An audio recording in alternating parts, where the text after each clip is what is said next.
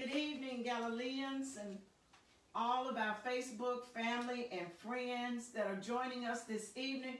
We greet you in the name of our Lord and Savior, Jesus Christ, who does all things well.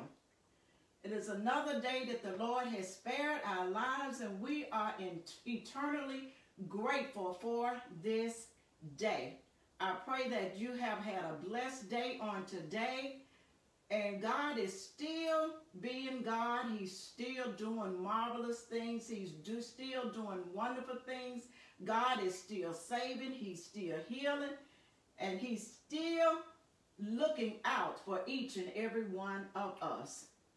I would like to call your attention this evening to one of my favorite passages of Scripture.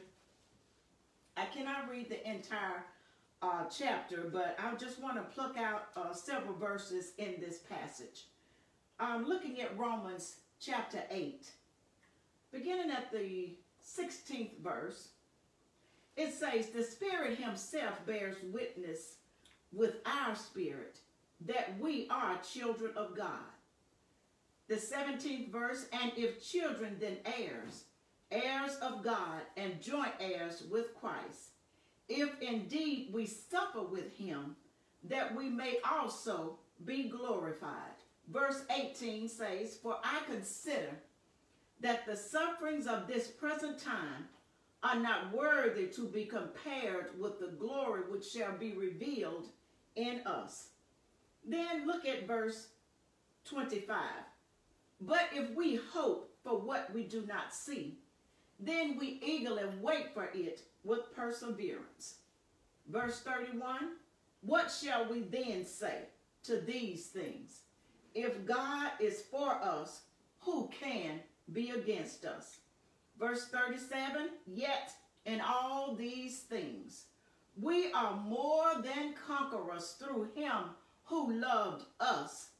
For I am persuaded that neither death, nor life, nor angels, nor principalities, nor powers, nor things present, nor things to come, nor height, nor depth, nor any other created thing shall be able to separate us from the love of God, which is in Christ Jesus our Lord." Let us bow for a moment of prayer, please. Oh, gracious God, our Heavenly Father, we come with thanksgiving in our hearts and praises on our lips. Father, we are indeed grateful for another day. We thank you, Lord God, that you've allowed us to go to and fro, Lord God, and you kept us from all hurt, harm, and danger. Father, we just thank you, Lord God, that those that have gone, Lord God, out to work or had to go other places, Father, you didn't allow any danger to come upon them, Lord, but you allowed them to make it back home safely, and for that we are eternally grateful.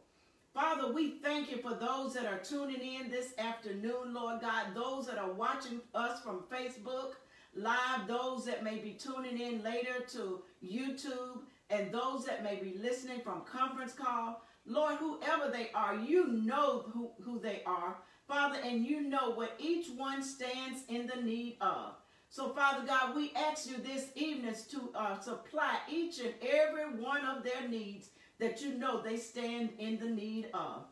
The very thing that we think that we may need is not what we really need. So, Father, only you know what we really need. So, Father, we thanking you in advance for supplying our every need. Then, Lord God, I ask that you would bless each and every one that is attached to them, Lord God. Bless their homes, Lord God. Bless their spouses, their children, their grandchildren, Lord God. I thank you right now, Lord God, that they are the head and not the tail. They are above only and not beneath, Lord God. I thank you, Lord God, for blessing their going out and their coming in, Lord God. I thank you, Lord God, that you have blessed them, Lord God, and you know that you have always stood by them, Father. And I thank you right now, Lord God. And I know, Lord God, that each and every one, Lord God, want to give you reverence and praise and glory this evening because of who you are and whose we are.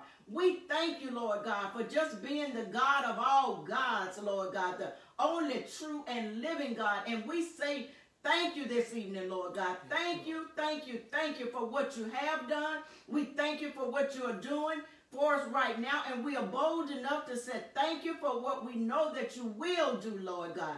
You are God that will do right and cannot do wrong. Thank you, Lord God, for keeping us.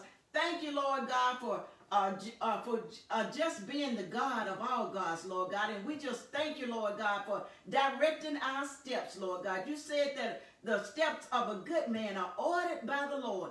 Thank you for ordering our footsteps today, Lord God. Thank you, Lord God, when we decided we wanted to go one way and then your Holy Spirit spoke to us and told us to go the other way. And Father, thank you, Lord God, that we are obedient to your Spirit. When the Spirit speaks, Lord God, we shall obey. Yes. Father, we ask right now your blessings upon this country, Lord, because we know, Lord God, that we have fallen short when it comes to glorifying your name, Lord God. And Father, I ask right now, Lord God, those that are that don't know you in the free pardons of their sins, Lord, I ask right now that you will place someone in their path that will be able to introduce them to you, Lord God. I know, Lord God, that eyes have not seen and ears have not heard of the glorious things, Lord God, that you got laid up for us, Lord God. So, Father, give us strength, Lord God. Give us courage, Lord God, and give us peace, Lord God, as we live down in this world, Lord God. We are in darkness, but we are not of the darkness, Lord God. But we are the light of the world. And if we are the light of the world, Lord, you told us that we ought to let our light so shine so that men may see our good works and then will glorify you, Lord. We thank you, Lord God, that you are being glorified everywhere, Lord God, that you have someone that reverence your holy name. Father God, we ask now that you will bless our pastor as he bring forth the word of God tonight. Father, we pray that you will let him deep down in the storehouse, Lord God, and let him rightly divide the word of truth. We pray, Lord God, that your word will fall on listening ears and receptive hearts. Lord God, let us hide this word in our hearts so that we might not sin against you. Lord, we love you so much this evening. We ask now that you will forgive us of our sins because we know that we have sinned in thought, word, or deed. And Father, you say that when we confess our sins, you are faithful and just to forgive us of our sins. And not only forgive us, but to cleanse us from all unrighteousness. We pray right now that you will bless each and every member of Galilee one by one, because you know us, Lord God. You even know the number of hairs on our head. And Father God, we ask that you will bless us, not only the Galilee church, all churches that are open in your name, Lord God. Bless the man of God that you have placed, Lord God, behind that pulpit, Lord God, to lead your people, Father. We pray your blessings upon him. We pray for each and every member of those churches, Lord God. We love you, we bless you, and we praise you. It's all in the mighty, the magnificent, and the holy and powerful name of Jesus Christ we do pray and give thanks. Amen, amen, and amen. Amen. Thank you, Sister Coleman. To those who are listening in our audience this evening, I want to thank you for tuning in. For a moment, on last Thursday, we buried Sister Willoughby Lee. We also pray for Brother Milton. Sister Stroud is at home. I think Miss Davis, Catherine Davis, we pray for her. Pray for all of our sick and shut in. We thank God for. I also want to thank God. Thank you, Brother John. I thank you if you're listening. Thank you for getting the letter out to you and Secretary, getting the letter out to the congregation, letting them know that we're still thinking about them. I want to thank you, all of you, for giving your tithes and offerings through by mail, however you give. But we want to thank you for continuously. There are a lot of churches that are struggling right now because people have lost their job, people not able to give. But Galilee has been blessed, amen. So we thank God for you. Tonight I want to do a little something different from the book of Colossians. I want to look at that 15th verse, but we're gonna slice and dice this text. But we want to take out this verse. It says, "And let the peace of God rule in your heart, to which also ye are called in one body, and be ye thankful." And that's what I want to talk about, and be ye thankful. Amen. Even through this pandemic, the Lord has truly blessed us. I want to say I was able to get my shots, and many of you were able to get yours. And some of you may not have gotten it, but you're on your way. But through it all, you hadn't gotten COVID. You may have had COVID, but you've gotten over it, and God has still blessed you, and you ought to be thankful. I want to go walk through this text, if you don't mind. Look at that 3rd chapter of the book of Colossians. It opens by saying, "If ye then be risen with Christ." If ye then. Now, I like to use the New International Version. He said, "Since then, you have been raised with Christ." Since there's a time you used to be, but since then. There was a time that you were unsaved. I was unsaved. You were unsaved, but since then, thank God for since then. God has blessed us. We're a new creature in Christ. We're saved, and we ought to be thankful. We've been raised with Christ. Amen? Amen. Yes. Risen, be risen.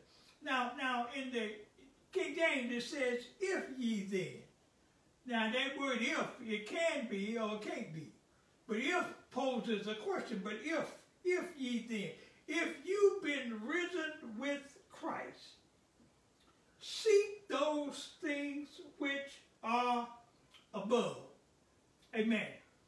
Above. Seek things not of this earth, but above. What? You set your, it says on later on in the next verse, it says that set those things which are above. For Christ sitteth on the right hand of the Father. Our minds ought to be focused on Christ. Amen. We love things. We want to have nice things, cars, homes, nice things, money in your pocket. Amen. Pastor, I love to have a little change in my pocket. You love to have nothing wrong, but that's not where my affection is. Set your affection on, seek those things which are above. Amen. Then it says, set your affection. In other words, set your minds on things above. Now, I say this all the time. I've said it many times. The Bible says, the devil wants your mind. It wants to destroy your mind. It wants not to kill you with your kid, but he wants to destroy your affection. If you're a person that loves God, he wants to destroy your affection on thinking on things above. Amen? He wants to in other words, set your heart on things above, where Christ is seated on the right hand of God. Set your mind on things above, not on earthly things. All right? Nothing wrong. Here I go. Nothing wrong with having nice things. But that's not where my affections are. That doesn't take nothing away from God. I love the Lord. Thank you. I thank everything I get. I thank God for it. Every car, every house, just a home. I thank God for every chair, every light in it. I thank God that he blessed me with these earthly things, but that's not where my affections are. My affections are on the Lord. My affections are on holy things. Amen. Amen. Now, for listen to what it says. It says, ye are dead. Is that right? Ye, verse 3, ye are dead.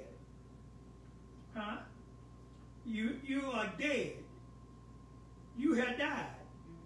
And your life is now hidden with Christ in God. Look at verse 3. Verse 3, for ye are dead, and your life is hid with Christ in God. And then it says that, what do you mean by that? You remember baptism when you got baptized? You got baptized, you got baptized, you come up a new Christian, a new creature in Christ. You're a new person in Christ, but you are dead to the things of the world. Amen? Amen? So we look at this. It says, ye are dead, and your life is hid in Christ in God. Now, when Christ, who is our life, shall appear, then shall ye also appear with him in glory. Amen? We're going to a place called glory. Isn't that right? We're going to a place called heaven. Amen? And then it says here, look at verse 5. Verse 5 says that mortify. Huh? Y'all see that? Mortify. Mortify you, therefore your members, which are upon the earth. Amen? In other words, put to death. That's right. That mortify means put to death. Put to death. Therefore, whatever belongs to your earthly nature, then it deals with that. It talks about fornication. Is that right? Fornication, sexual immoralities, impurities, lust, evil desires, and greed, which is idolatry. Because these things are the wrath of God is coming. And look at that. It says that for which things sake the wrath of God cometh on. He's coming. To the children of disobedience, in which ye also walked sometime when ye lived in them. But now watch this. But now we also, or ye also put off. Put off what? Anger. Amen. Wrath. Malice. Blasphemy. Watch this. Talking to a lot of church folk. Filthy communication. Out of your mouth. Listen at that. I know we don't want to hear that. But sometimes, even though we're in the church, we are this, and even preachers, watch the filthy communication out of your mouth. Amen? Then it said, verse 9, that we are not to lie, not to one to another, seeing that ye have pulled off. You got rid of the old man. Whatever day you say you got saved, whatever day it was Monday morning, Wednesday morning, Thursday evening, you put off the old man, and now you put on new. You put off the old man, which is deeds. You had your deeds. You had the things. All of us had certain things. When it comes, that's why in the book of Corinthians, in that 10th chapter, said there is no temptation that's common to man. There's nothing that you done, that I have done, or we have done. We've all done the same, but they're common to man. But God now makes a way of escape. Amen? So them deeds, that's them deeds. But now what we have done, since we are born again, since we have been changed, we put on the new man. Huh?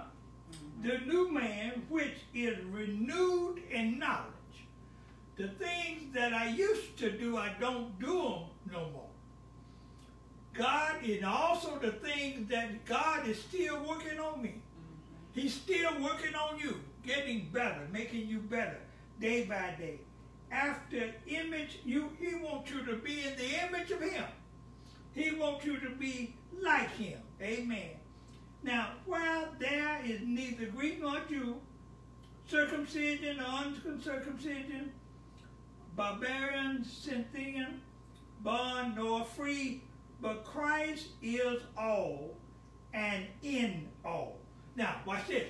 When it says we put on, therefore, as the elect. Amen. You ain't just, you are elect. Amen. You are the elect of God. God have elect. You are the elect of God. You have put on the new creature. You are the new creature in Christ. You have put to death that which belonged to this earthly nature. You put away the old man. You put it away, and now you are the elect of God. You are the elect of God because you're holy and beloved. The bowels of mercy, kindness. Saints of God ought to be kind. Amen. Humbleness of mind, meekness, and long suffering. Amen. Now watch this. Here's the thing that we have to do as saints, and I know sometimes it can be hard, but it says forbearing one another. Amen. We have to forbear one another and forgiving, God have mercy, one another. No matter what somebody done to you, don't hold the grudge. Don't hold it. You got to learn how to forgive. When you seek things above, you know that Christ knows that he'll know that you're his by the love you have for one another. And you can't love one another if you can't forgive one another. Oh, help me somebody. Yes, yeah. If a man have a quarrel, watch this, against any, even as Christ forgave you. Listen what it said. So also do ye. If Christ forgiven you all you done, and every one of us out there done something, we ought to forgive others. And above all, listen to this, but above all these things, put on charity, which is love. Is that right? Charity, which is the bond of perfectness. What makes me better? What's molding me? What's making me being perfected? I haven't got there, but I'm being perfected every day. It's by the love that I have for my fellow man. Amen. I can't love God unless I love my fellow man. Amen. You can't love God. If you got anybody out there listening to me tonight, if you got any hate or any malice in your heart toward someone, you need to go to God for forgiveness. Ask God, give me that love. Let the Holy Spirit operate in me. Amen. That I can love everybody. That I can forgive. And have that charity, have that love. And then it says, and let the peace of God. Let the peace of God rule your hearts. To the which also you are called in one body. We may have different positions, different things, but we all are one body. And be ye thankful. Be ye thankful. I'm thankful tonight because I'm a new creature in Christ. I'm not all I need to be, but thank God I'm not what I used to be. I'm thankful tonight that God has looked even beyond my faults. And yet he supplied my every need. Yes. I thank God for my family. I thank God for all. I thank God for Galilee. I thank God for all of my friends. Even during this pandemic, I haven't been able to do the things and what I want to. I normally because it hurts when I can't go see members and do things, but God knows, and people should know. But God has still blessed me, and I'm thankful.